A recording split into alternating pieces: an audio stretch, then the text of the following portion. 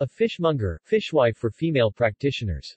Wife, in this case used in its archaic meaning of woman, is someone who sells raw fish and seafood. Fishmongers can be wholesalers or retailers, and are trained at selecting and purchasing, handling, gutting, boning, filleting, displaying, merchandising and selling their product. In some countries modern supermarkets are replacing fishmongers who operate in shops or fish markets. Worshipful company of fishmongers. The Fishmongers Guild, one of the earliest guilds, was established in the City of London by a royal charter granted by Edward I shortly after he became king in 1272. Partnership with foreigners was forbidden and the sale of fish was tightly controlled to ensure freshness and restrain profit, which was limited to 1 penny in the shilling.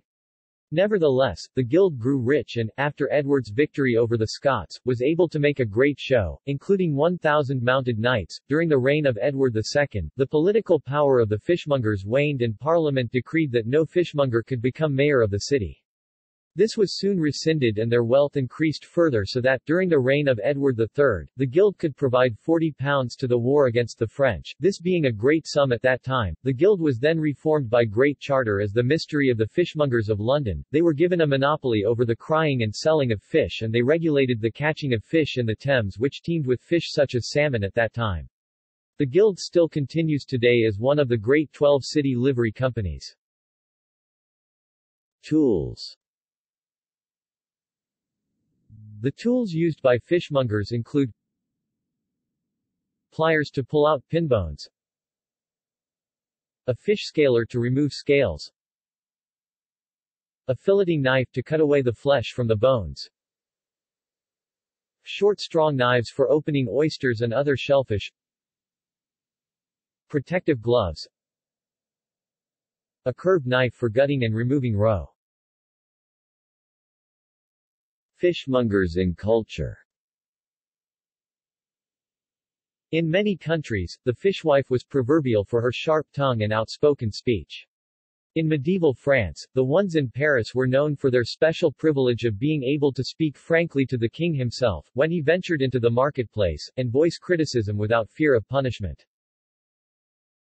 Molly Malone is a character from a popular Irish song about a young fishwife who tragically dies at a young age.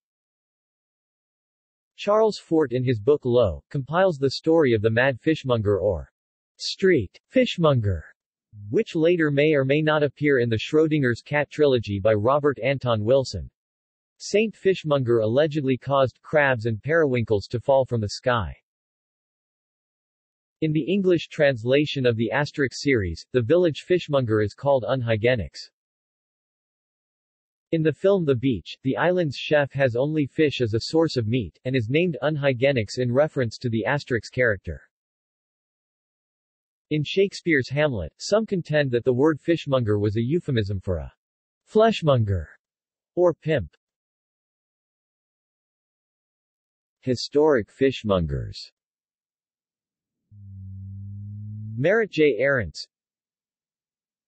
Dolly Peel, Dolly Pentry, the last native speaker of Cornish. Bartolomeo Vanzetti, Italian anarchist executed in 1927 following a controversial American trial.